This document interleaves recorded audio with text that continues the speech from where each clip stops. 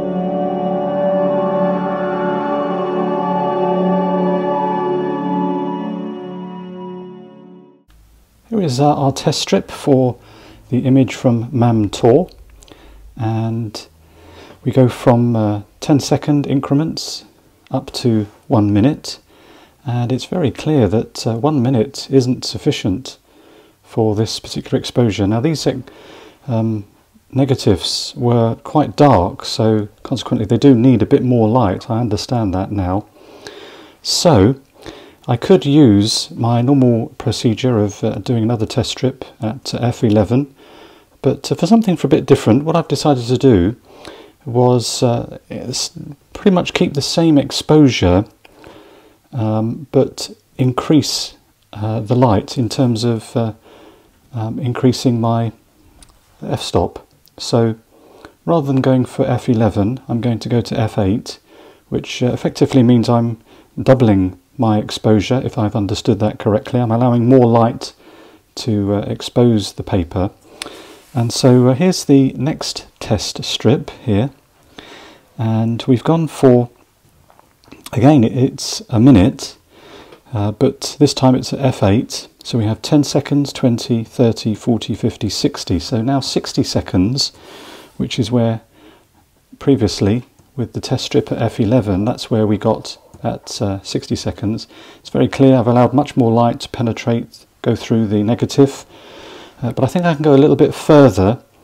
So I'm going to actually go, based upon these two sort of exposures, I'm going to go to 1 minute and 20 seconds, and that I think should render the image just as I want it based upon this here. So I could do another test strip and test that, but I'm gaining a little bit of confidence, maybe, I hope not overconfident, but we'll see in the final image. So in summary, we're going to go for an exposure of 1 minute 20 seconds at f8 with a contrast factor of 4, and well, let's see how we get on.